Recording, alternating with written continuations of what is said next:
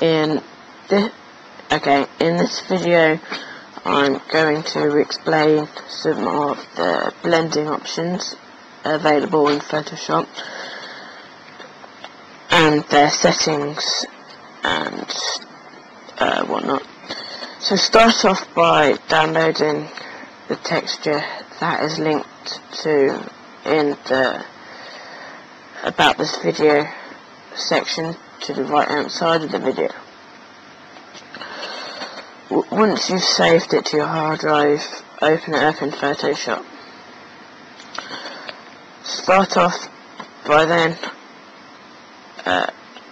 view extras, and if the grid does not show up, view show grid.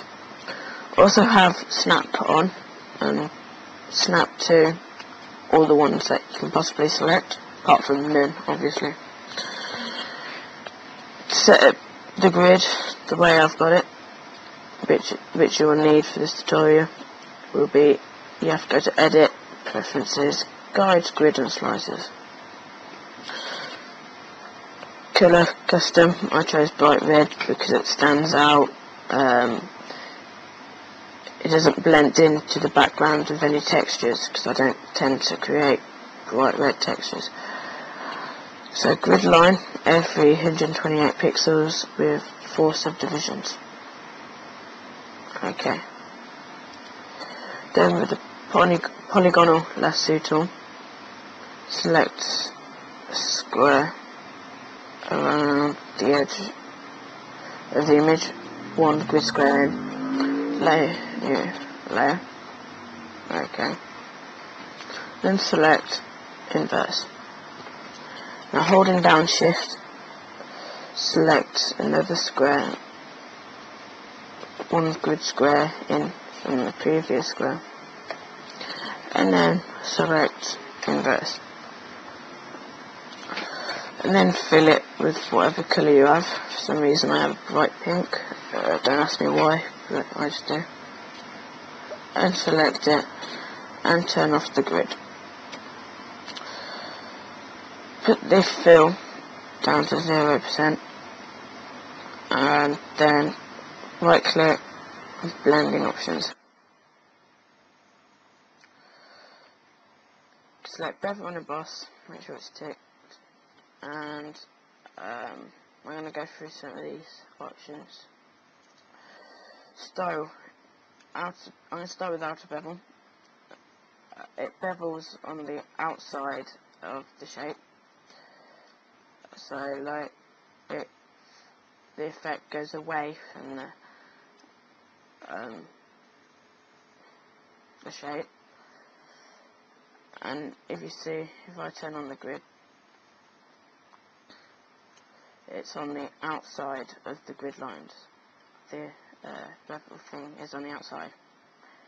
If I change it to inner bevel, you can see it's on the inside of the grid lines this time, and the bevel effect goes inwards.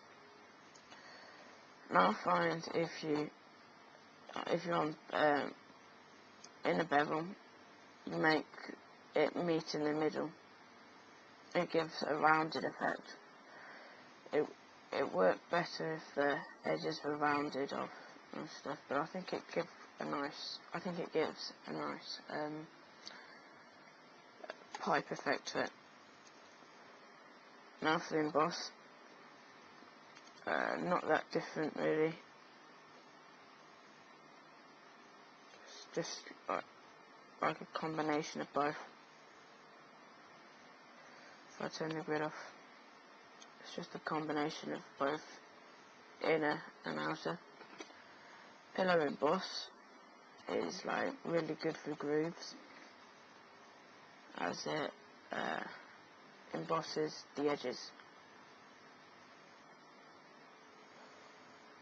And stroke emboss, I have no idea what it does because I've never used it before, so I can't really say anything about that. I'm going to go with outer bevel.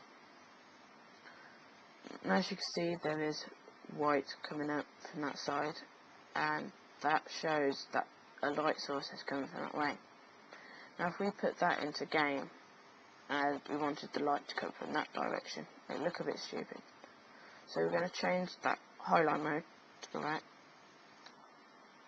and multiply. And then not using global light, because global light affects every layer style on every layer, which uses light, and we don't want that, because it can get very annoying.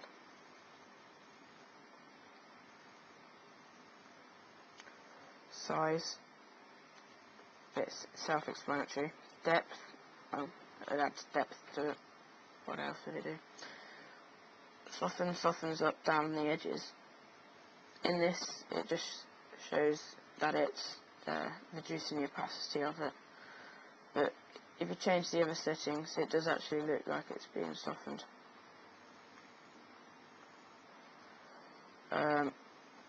You can change the opacity to get different effects and whatnot. I've got about there. I think that'll do for that one. Now I'm going to go on to outer glow. For some strange reason, I picked the default colour as this disgusting yellow colour. We don't want that, we want it as black. And change that to multiply. And then give it quite a bit of noise. Change the opacity, which, well, makes it transparent, obviously, to about there, 30. And then noise, obviously, adds noise. Spread. I don't know how to put this, but I would say it makes it the glow harder. I don't know how the correct terms, but I put it as harder. Size, self-explanatory again, and then you get range. Jitter. Now for gradient. Now I'm going to try some of these overlays. Pattern. Most of the default patterns don't particularly work very well, but I'm going to use this rust pattern that I have made from quite a while ago. There's several different ones, other ways you can choose from all these different ones. I normally go with overlay. And you can create scale, that scales the image up and down. The lower the scale, the more detail. The higher, the less detail.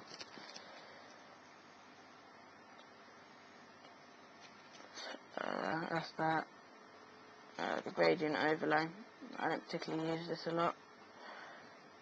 Put that to overlay as normal. And then, yeah, change the opacity down quite a bit. There's several different styles. I usually go with reflected. And then you can change all that to scale and whatnot. Last one I'm going to, no, one before last I'm going to show you is the inner glow. Same as last time, disgusting yellow, change it to black. Reduce the, create the size. Oh yeah, sorry, I forgot to put that to multiply. Size back down. Now on this one there's a center option, which I like to use quite a lot. Add noise, reduce opacity. There we go. Last one, drop shadow. You can size, distance. Yeah, again, don't use the global light. And you can change it around. It's pretty self-explanatory. There you go, quite simple. That's basically it for now. I'll see you next video.